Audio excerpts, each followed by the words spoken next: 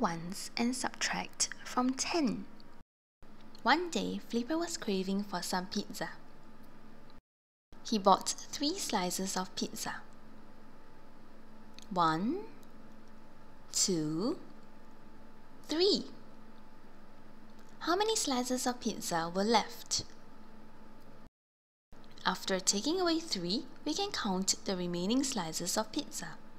1, 2, 3, 4, 5, 6, 7, 8, 9, 10, 11, 12, 13. There were 13 slices of pizza left.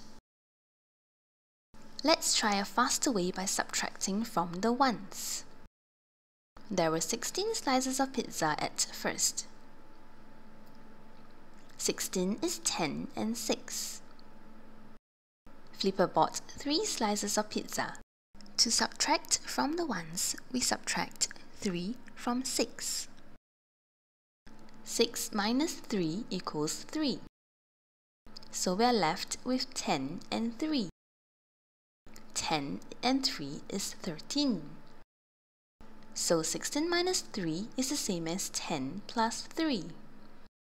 What if Flipper was extremely hungry and bought 8 slices of pizza instead? Subtracting from the ones, we subtract 8 from 6.